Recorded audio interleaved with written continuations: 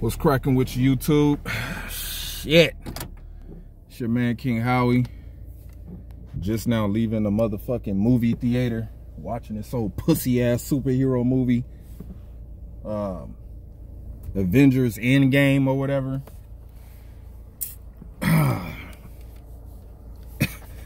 Man, you know, I wanted to go to this other movie theater that got the nice reclining seats. You know what I'm saying? Cost about $22 to sit and enjoy the film. And it's limited seating. You know what I'm saying? It's limited seating. But that shit was sold out. So I had to come to where the regular people go to the movies at. And my God, no wonder I stopped going to regular people movie theaters. Jesus. All them damn kids, and I had this one chick behind me. Whenever, you know, they did something funny on the movie, and that weird ass, that dumbass movie, I can't even. Endgame was, I ain't gonna say it was a bad movie. I'm gonna just say it was alright.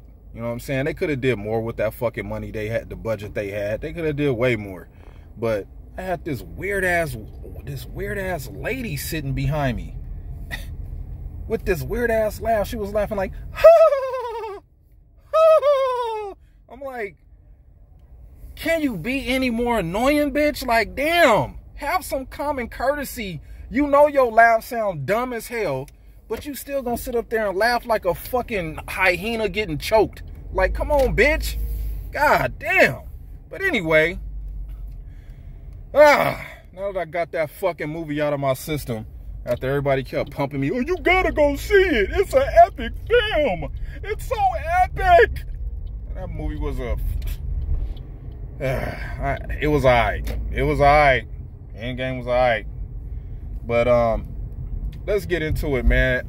You know, I'm going through, you know, after the Packers draft is over with and shit, I'm going through all of the channels that I'm subscribed to that talk Packer talk, you know, football talk.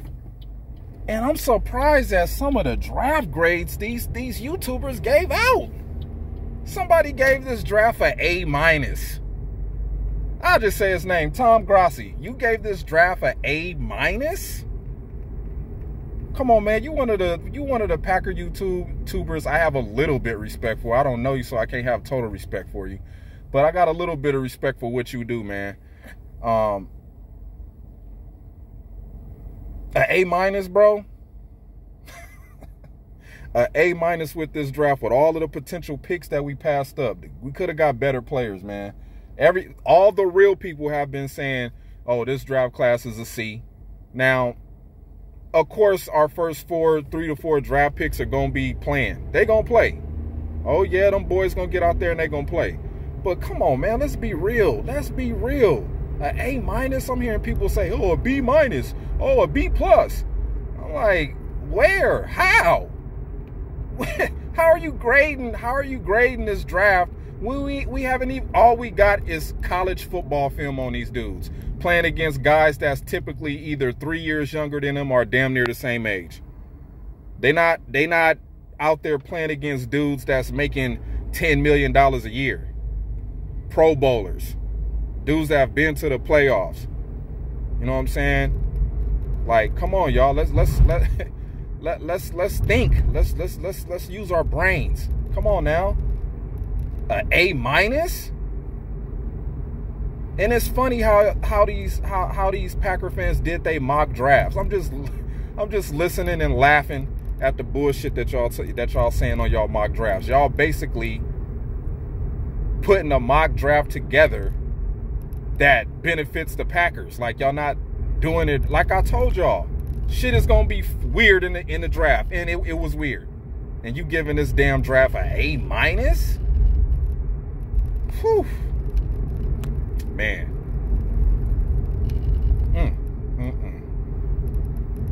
An A-. How did you get that? How did you get an A- with this draft? When some of the players that we had was some B and C and D dudes that ESPN and all the rest of them nonsensical sports TV shows put out there. Come on, bro. A-. I mean, hey, people are allowed to think what they want to think, but like I said, man, some people think logically and some people think in the Wizard of Oz land. You know what I'm saying? When it comes to anything in life, I'm not trying to say that, you know, he's wrong and I'm right. I'm just saying that, man, you got to just think a little bit. Like, come on, man. Some of these guys are going to run into culture shock. Some of these guys going to get into the NFL system and just can't handle it. Not saying that won't happen with, you know, the dudes that's playing with the Packers. We've had some people that we drafted that didn't pan out right. I mean, that's just the way it goes. Let's not, you know, be prisoners of the moment every year, every draft. Like, come on, bro. And shout out to the people that said I was delusional about how good this team was last year. Man, you don't know what the fuck you talking about, bro. I know one thing. I do know what I'm talking about. I do know talent when I see it. And that team that we was fucking around with last year, I mean, it was talented, but not talented enough. So, I don't know, man. I get this, like I said, I get this draft class a C, a strong C. You know what I'm saying? I can't be giving this draft class an A-. If you really think about it, it really wasn't no big potential star that stood out, but Kyler Murray. Basically, was Kyler Murray. He was the one that they was talking about. So you got to understand something about the draft. First of all, they have to find somebody in the draft that's going to be able to snatch headlines.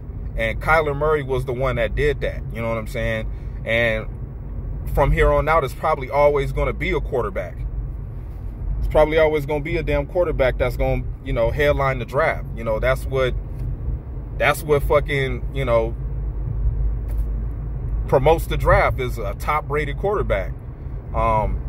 Next year, they got some defensive tackle from Auburn, you know, leading the way in another quarterback. I forget his name.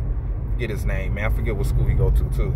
But it's between the defensive tackle and this other quarterback that's going to be headlining the draft next year. So they have the Dolphins getting the #1 pick in the draft, which I could see happening. But, you know, things might turn out different.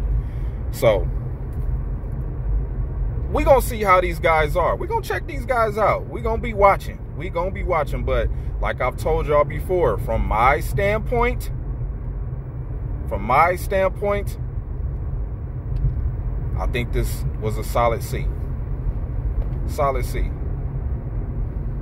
We're going to have some giveaways during the season. I remember I told y'all about that. We're going to have some giveaways. We're going to be giving away, like, you know, some Packer socks, Packer gloves, scarves, shit like that. You know what I'm saying? Little items. You know, we ain't going to try to go too heavy. But, yeah, just, you know, just giving back. Maybe, you know, some game hats or whatever. We're going to try to give away some shit this season.